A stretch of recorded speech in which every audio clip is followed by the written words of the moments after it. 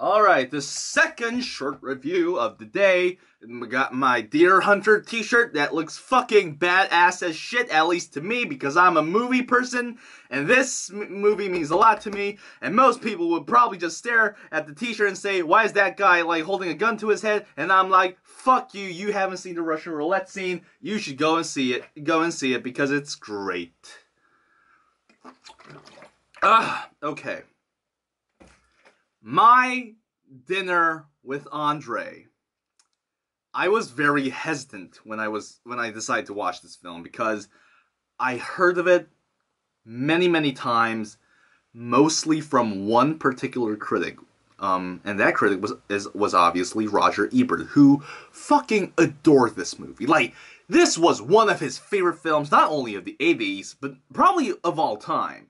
And all I knew about the film was that the guy from, like George Wallace, is that his name? Like, the guy from The Princess Bride.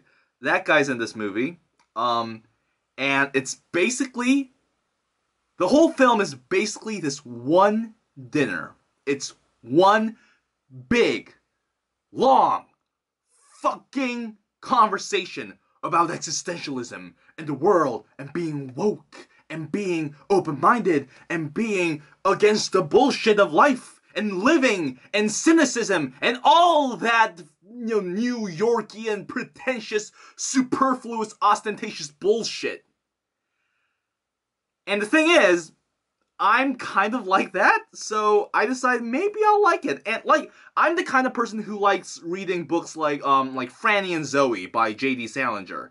And yes, not the fucking Catcher, that's a great book too, but I read other Salinger books, motherfucker. I'm not your average high school kid who's like, I read Salinger, and the only book he's read, is The Catcher in the Rye. Yeah, good for you, motherfucker. But Franny and Zoe is one of my favorite books.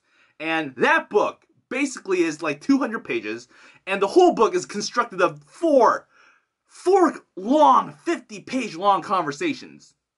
So I like these kind of self-indulgent, overly analytic conversation pieces, whether it's in film form, whether it's in theater form, whether it's in literary form, whether it's in music form, whatever. I like it as long as it's interesting. And that really is how this film should work.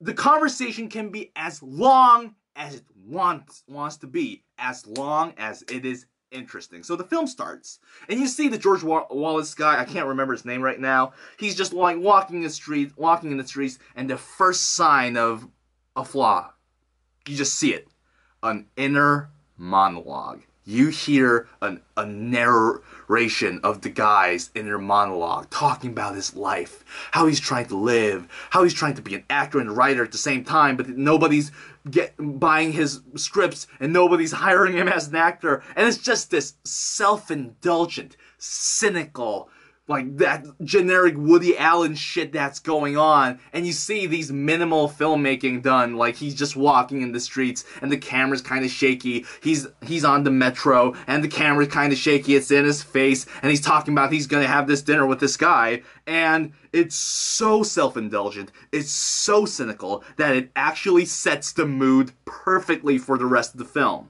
I thought, when I first saw this bit, I thought it was terrible. But as the film went on, and when we got into the conversation, and as the film just goes into the conversation, I realized that beginning really does set the tone for the film kind of perfectly. And even though I still think it's very flawed, I think it's a very clumsy way to get into the mood, it was still effective. So I can't really say too many things that's bad about it. And then we get into the dinner scene. Now, thankfully, as we get really deep into the conversation, the inner monologue and the narration disappears, and it only appears right at the end, which is a very good choice. If the narration was still going on in the midst of the conversation, I would have been probably really pissed.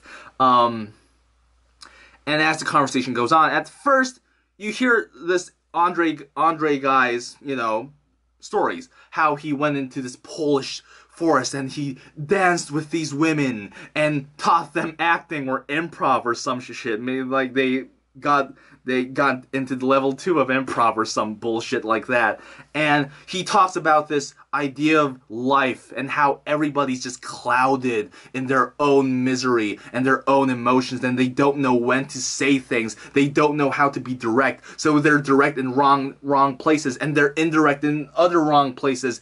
And the more you watch the film and the more you listen to the conversation, the more you slightly start to realize, and this is just my opinion, and I've read Roger Ebert's review, I've watched so many reviews of this film just to understand if I missed something, because, you know, I'm young, I haven't experienced too much misery in my life, and sure, I have a mental illness, but that doesn't mean I have, like, life experience misery. It's just that I'm sad once in a while because my brain and my heart's kind of dumb.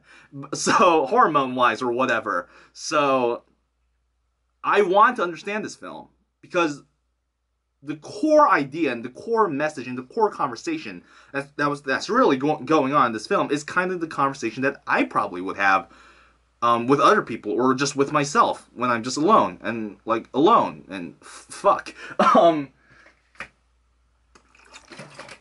But here's the problem. The conversation they have is not original. It's not an original conversation. The idea of trying to be an awakened person, an alerted person, a person who's kind of like psychologically and mentally above and like watching the ground below and becoming more aware of oneself and one's surroundings and understanding that there are so many phonies in life and that comfort really delusions you and that you should become one with the world, not just a part of it. And all this idea of existentialism and about being alive and the purpose of being alive, all this has been done much more effectively in other films. Like, you can just watch a few Woody Allen movies. Hell, Ingmar Bergman. Watch just a few of Ingmar Bergman's films. Like, he would take, like, a part of that conversation, of this conversation in this film, and he would just expand it and make this rural picture of an amazing film. The Seventh Seal probably, like, deals with most of the conversation of this film. In fact, most of the conversation in this film, considering that it's, like, the Polish forest and whatnot, it's probably really, really heavily influenced by Ingmar Bergman's work.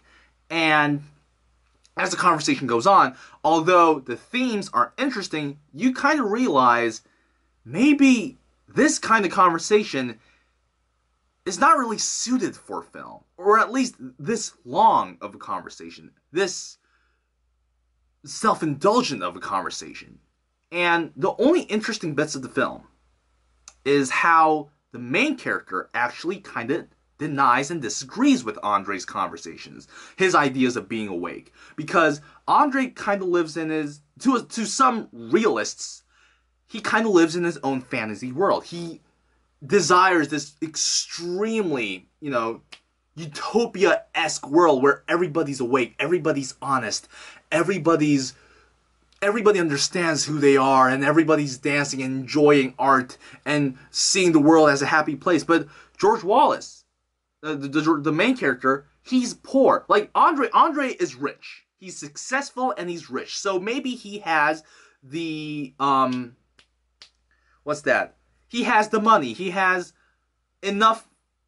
He has less worries about the real world, so he has new worries about the world that most people don't really think about. But the main character, he doesn't have enough money. He doesn't have a job. He wants to be successful, but he's not. So he's surrounded with these real problems. And because he's so surrounded with these real problems, he doesn't agree with Andre's utopia world. Because for most people, they have to solve these problems first before they even think about those pretentious problems about being awake and all that. So as the conversation goes on, that conflict becomes more heightened. The tension becomes higher. And that's what makes the conversation more interesting. At the beginning, it really isn't. When they agree, it's probably the most boring part of the film. But when they start to disagree, oh, fuck. Around the last 40 minutes, when they start to disagree, that's when the film starts to get interesting. Unfortunately, that's the last 40 minutes, and by that point, you're just kind of like, okay, existentialism, you're miserable, you want to fucking die, just get to the fucking point! But then you get to the conflict, and you're like, okay, now there's an actual discussion. Now they're showing more human side. Now the conversation is not just one-sided. The first half of the film, most of the time, Andre is speaking. The main character is just asking him questions. Andre's mostly talking about his life, what's been going on. And when they actually get into what Andre learned through these experiences and what he thinks about the world now, and that the main character disagrees with this discussion, this conflict makes everything more interesting. And what makes the film slightly more interesting than it was before is the ending. Because in the end, they kind of disagree. They end disagreeing. They don't come to a resolution. But Andre still focuses on the fact that the world is a very simple place, and that real problems may make the world seem like a more convoluted and complicated and mostly miserable place, but the world is a very simple and happy place. And if you really trace your life, you will find that most of the things that were really important to you, or at least the things that you remember, are constructed of those simple, happy things. And maybe when a person can really see beyond the real problems, he can understand his point of view, Andre's point of view. The point of view of trying to find those simple things and trying to create a life with those things, and try to create a better world with those things. And the main character, the dinner's over, he treats himself to a little cab to go home. He could have easily walked, but he goes on a cab, and he looks outside, and he sees that one store where he used to drink like ice cream soda after school. That was the store where his dad bought him a bag, and he realizes that Andre's right.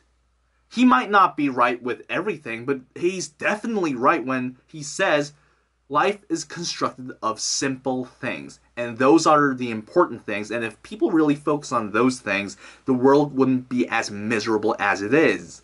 If people are more instinctive about their happiness and about their sadness and about their emotions, maybe the world wouldn't be this miserable and complicated and overly fetishizing authenticity and all that bullshit. And as the main character looks around him, and when he realizes that Andre's words are right, he sounds slightly more contemplative, and he sounds slightly more satisfied. And although his real problems are still there, he seems to understand that maybe this will all pass, and maybe it's not as big and as miserable and as,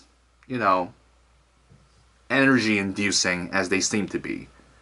So at the end, the film ends you on an interesting note. The film ends you on a very contemplative note. Is the whole experience fun? No, some parts of the film kind of lags. Like I said, the introduction of the film is very clumsy. The first half of the conversation is just, at first it's interesting, but then it just gets so boring. But when they finally bring a conflict into the conversation, and when that conflict actually makes the main character grow as a person, and as you go along this conflict, as you realize you also have an opinion on what the main character thinks and what Andre thinks, the film becomes more of this conversation piece. It feels more interactive because the theme and the conversations and the opinions are so open, and it's not just one side. It's not trying to force you this idea. It's trying to show you these two sides. And as the film goes on with that narrative, the film becomes interesting, and it ends on an interesting note. So I would say, just for that sake, the film's worth a watch. It's pretty good. So 3.5 for that, motherfucker. Louis Malle, you done it again, you Atlantic City riding piece of shit. Fuck, he's shorter than me, so I can call him a piece of shit if I want to. My Dinner with Andre, 3.5 out of 4. Get your cynical hats on because it's worth a ride. I hate using those. I hate when people say, like, it's a ride, man! Fucking kill themselves. This is over. Done. Bye.